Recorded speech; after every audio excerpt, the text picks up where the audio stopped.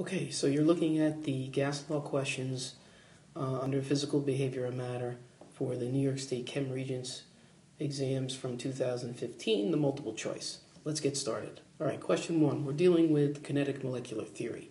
Kinetic molecular theory has the list of conditions that we follow when we're saying that we have an ideal gas. No real gases are actually ideal. An ideal gas follows a set of conditions. And that's exactly what this question is asking you about. It says, according to kinetic molecular theory, collisions between gas particles in a sample of ideal gas. So we're looking for one of those conditions. Let me just run through them quick.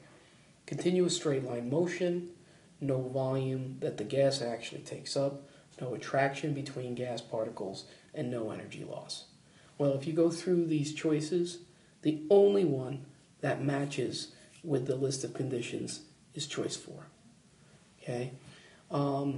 You need to know them, so make sure that you do. Let's keep going. Question 2 is asking, under which conditions of temperature and pressure does a real gas behave most like an ideal gas? This goes for any gas. That's going to be always conditions of high temperature and low pressure. You got to know this. So that's what you're looking for here. Well, if we take a look at the choices, we have 2 temperatures and 2 pressures. So, of course, 347 Kelvin is higher than 37. So we're going to cross out 1 and 2. And then we're looking for high temperature, low pressure, since they're both now the same temperature. Of course, 1 atm is lower in pressure than 8, and that makes the answer choice 3. Let's keep going. Let's go to question 3. Again, according to kinetic molecular theory, which statement best describes an ideal gas? Well, again, an ideal gas, straight line motion, continuous, no volume, no attraction, no energy loss. And if we take a look, here it is. There are no attractive forces between the particles, and that describes an ideal gas. Number 4. When a sample of a gas is cooled in a sealed, rigid container, the pressure of the gas exerted on the walls of the container will decrease because the gas particles hitting the walls, well, if I cool a gas, what am I doing? I'm dropping the temperature. If I drop the temperature, I drop also the kinetic energy. Temperature is defined as the kinetic energy of the particles that make up a substance. So temperature and kinetic energy always go hand in hand. So I think we'd all agree that not only are they going to hit the walls of the container less often, there's going to be less force because there's less energy. Check out question 5. All right, so we have a cylinder here. We have a movable piston. We got 50 liters. We're at 30 degrees Celsius, 1 atmosphere, and then what is the volume of the gas in the cylinder at STP? So we're dealing with a combined gas law problem, and if we go to reference table D, here it is, the combined gas law. Now, one thing to always remember with the combined gas law is, in any gas law calculation, temperature has to be in Kelvin. The other parameters, the pressure and volume, can be consistent, meaning that if you start with atms and pressure, you can end with atms and pressure. But temperature, if it's in Celsius, it's got to go to Kelvin before you plug it in. So let's go back. Let me do a little erasing here so we get some room. Okay, so we have initial conditions and final conditions. The other thing I'm going to suggest is that you list everything. You have units and the words. So I have 50 liters. 50 liters, of course, is a unit of volume. I have 30 degrees Celsius. Oh, that's temperature, but that's in Kelvin. We have to change that to 273.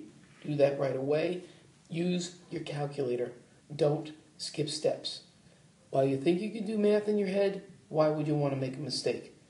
So it's 303 Kelvin because I have to add 273. That equation is also on reference table T if you need it. And we have a pressure, I blocked it with my pen here, is 1 atm. So my pressure, 1 atm.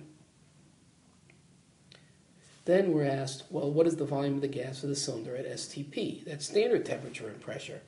That, if you forget, and make sure you look it up, is on reference table A. Here it is. Well, I started with ATMs. I'm going to end with ATMs.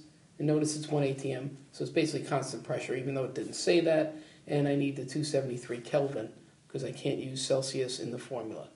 So, PV, or P1V1T1, is equal to P2 V2 T2. I'm going to solve for V2. My initial pressure is, I'm going to have to get rid of this, right, is 1 ATM.